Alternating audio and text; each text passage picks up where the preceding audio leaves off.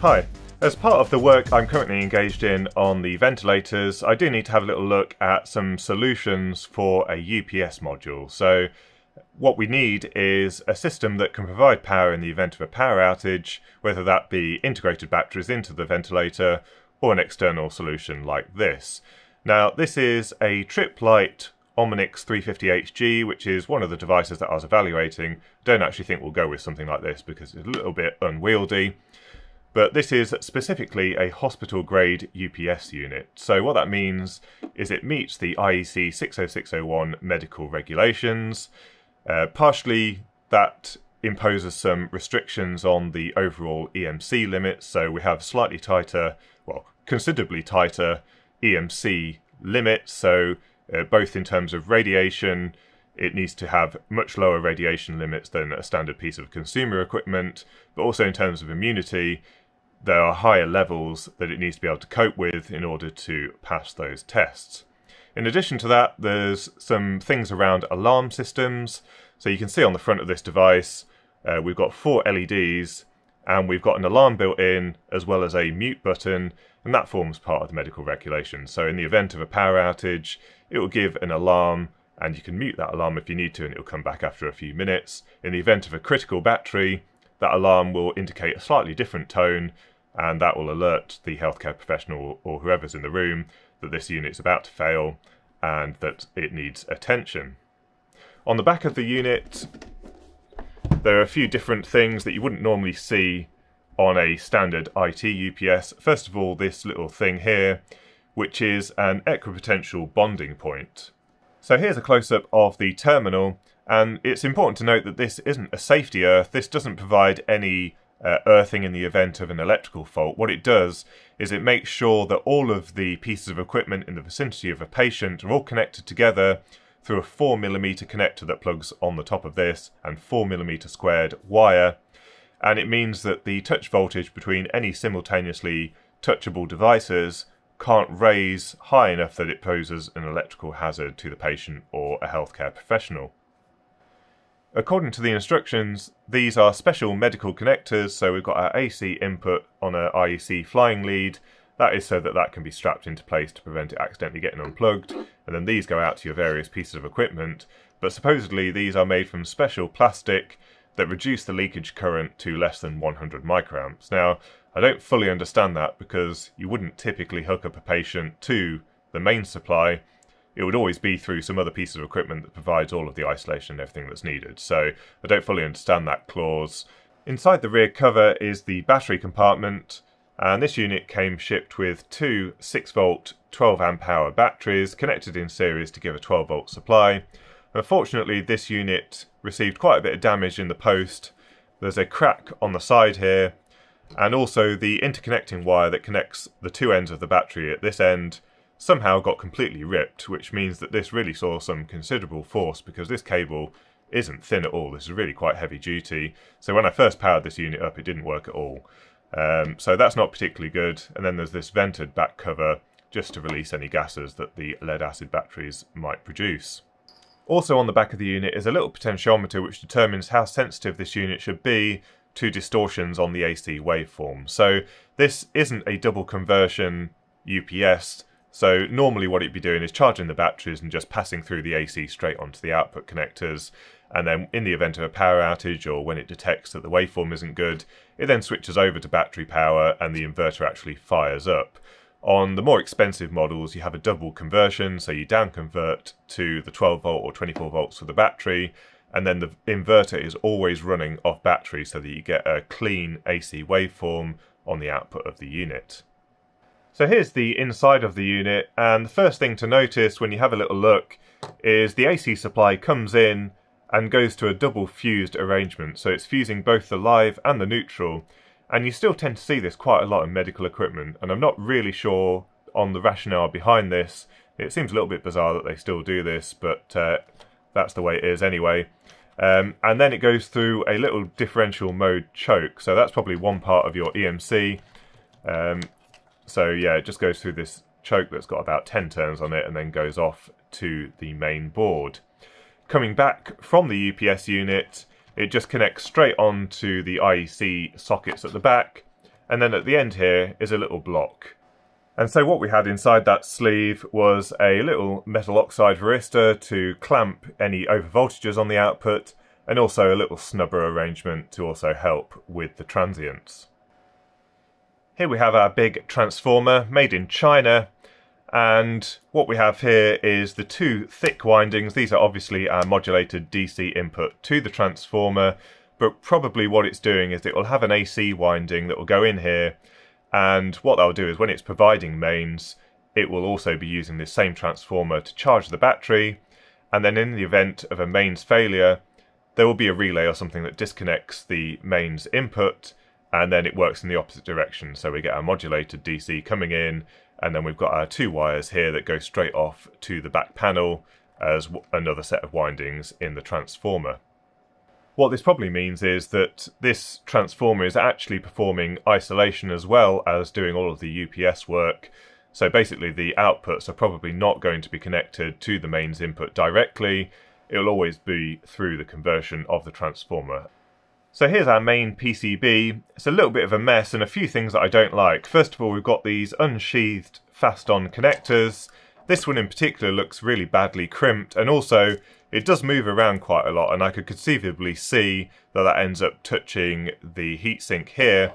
But then if you have a look from this profile, we've got this ceramic wire wound resistor with some cables next to it. It only takes a bit of movement, and that's already touching the heatsink, so that's pretty crap as well. We're also seeing a fair amount of damage to these wires. The insulation's getting scraped off in a few places, and I've seen that a few times within this device, so that's not particularly great either. We've got this mishmash of connectors, so we've got this one that goes onto a header on the PCB, but then this wire is soldered in and then connects to an inline connector, so I don't know why they didn't just put the right connector on the board instead of going to these flying leads. I don't know, it just seems a little bit haphazard.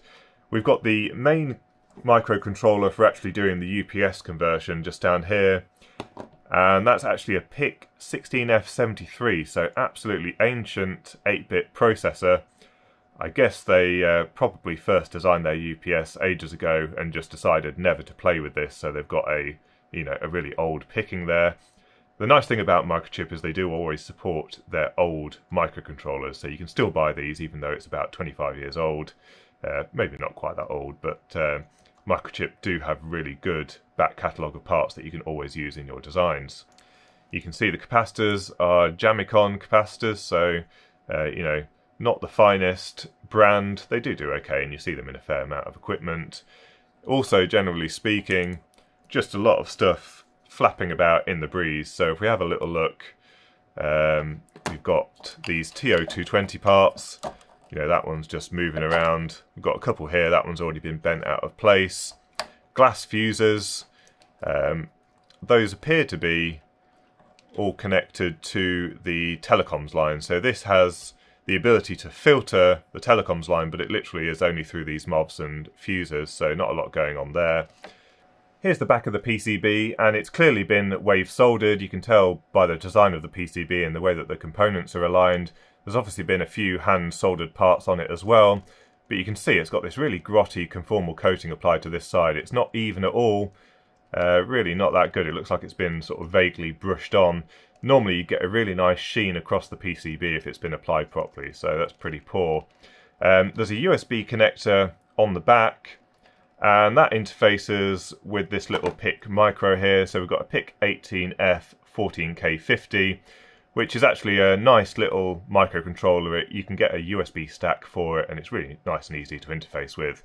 Probably what they're doing is just interfacing with the other microcontroller through a UART connection, and maybe it does a little bit more diagnostics built into that device, but probably pretty straightforward. I think what it will also do is through the USB connection allow things like computers to shut down gracefully and that kind of thing.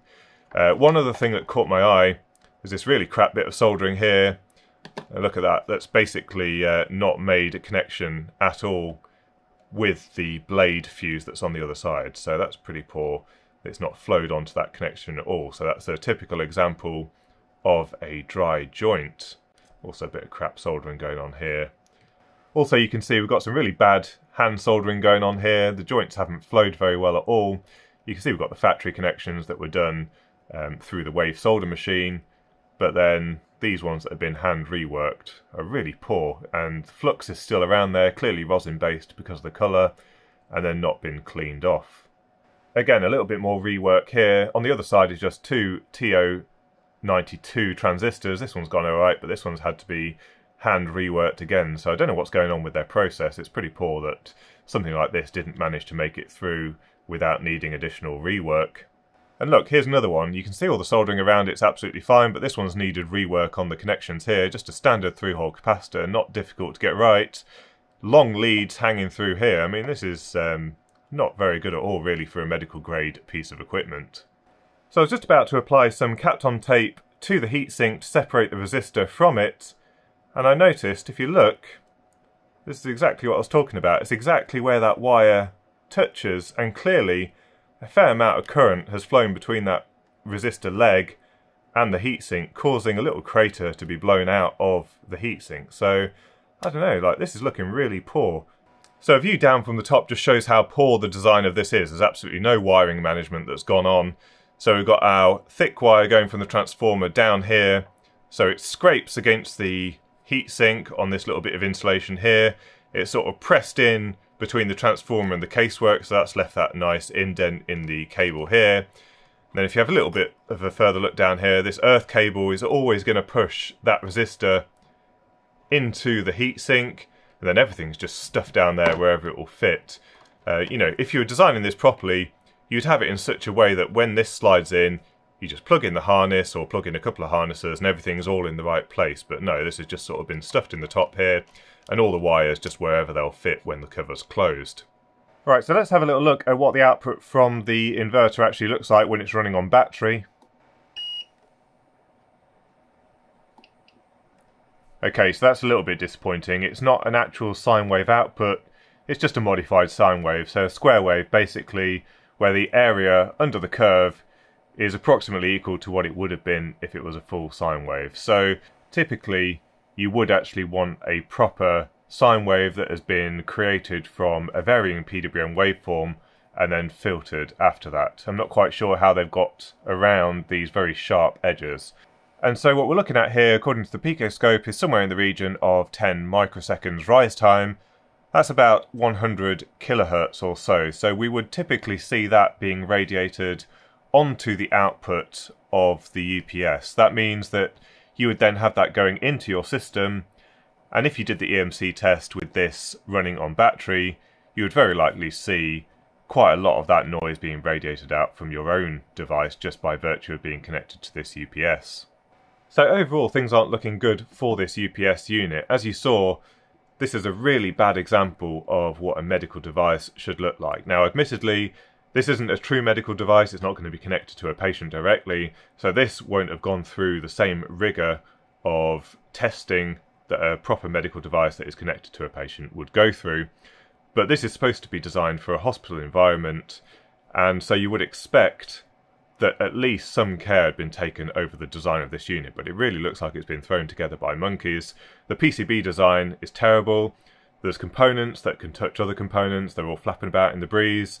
You saw that resistor that was touching the heatsink, and some of the connectors on the unit, which could very easily end up touching the heatsink as well, so multiple points of failure. And then the cable management's just terrible, so because of the lack of PCB design that's gone in there, the wires are all over the place. It's just like no one has paid attention to what they're actually designing. On top of that, this isn't actually a cheap unit. So the fact that it's not got a sine wave output is also quite poor, because that may end up affecting your device. When you design a piece of equipment, although you do harmonics testing and that kind of thing when it comes to EMC, you would expect a true sine wave input. So this may cause problems further down the line for connected equipment. So yeah, it's really not that good at all. Another problem is that we saw that this received some damage in shipping. Now the box was completely intact, which means that the packaging that this is in has also not been designed appropriately. So overall, you know, really not good at all. So the hunt goes on. We do probably have a solution that is much better than any of these types of things anyway, but hopefully you found the video useful and educational, and until next time, thanks for watching.